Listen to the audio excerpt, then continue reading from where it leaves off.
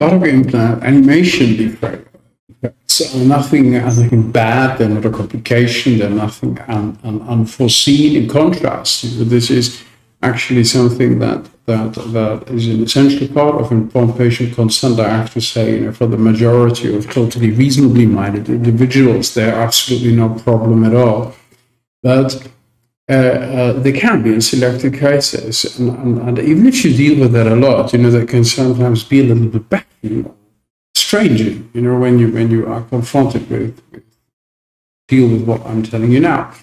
Now, to understand the background of this, let me share two essential views, which I think most surgeons will back to about a lot of buttock implants. What we like about this, it's an extremely transforming surgery. That means it's something that is a very, very powerful tool, to make your patients happy. It can change whole body proportions. It's a very, very powerful tool for body feminization.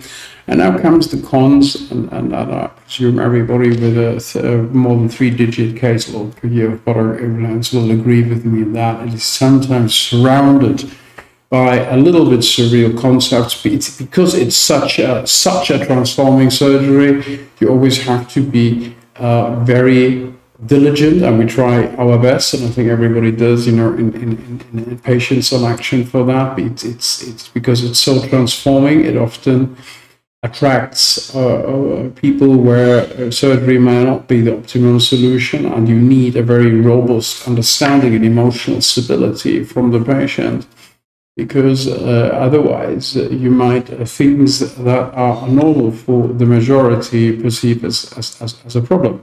Now, to wrap up the understanding of buttock implants, basically on one slide, you've got that here. Anatomy in harmony, the implant fits into the muscle, and full stop. So this is something where basically muscle and implant interact.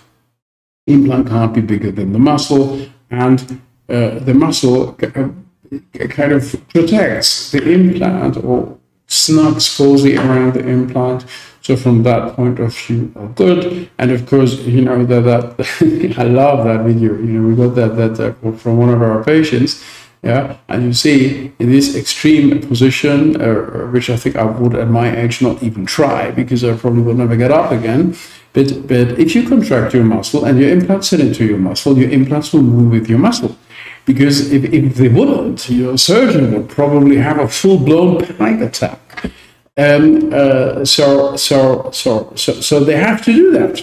Right? This is a very normal thing. An implant goes intramuscular. Surprise, surprise. If you animate the muscle and contract it, it will move with the muscle. This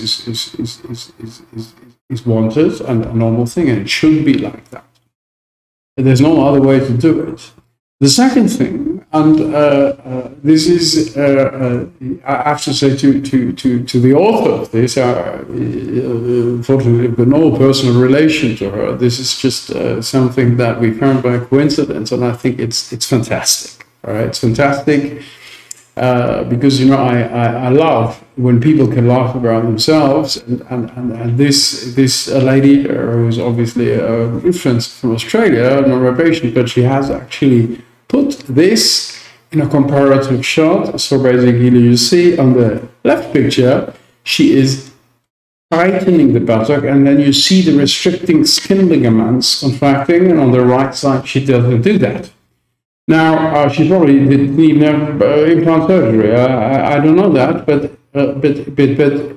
you sometimes come into a situation where patients have to say, "Oh, look, here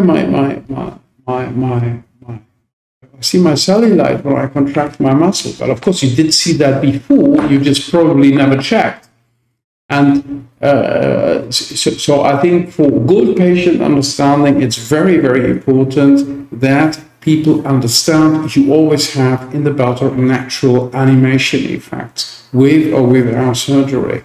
And I don't think there's any other surgery where you observe this so much, because people love it so much, people get so drawn into that, it becomes so much at the center of their attention that they spend maybe a lot more time in front of the mirror than they did before, and then they will notice effects that have been there before surgery, but they never had a look at. So it's very important to advise your patients before the natural animation effects that you have before surgery, you will have after surgery.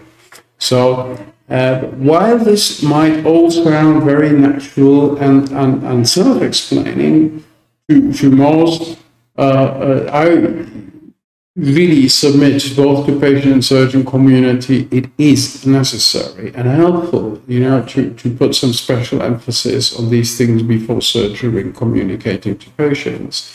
Simply because it is such a transforming surgery and people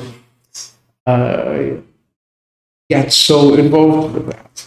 So I hope that this can be helpful for future buttock implant patients.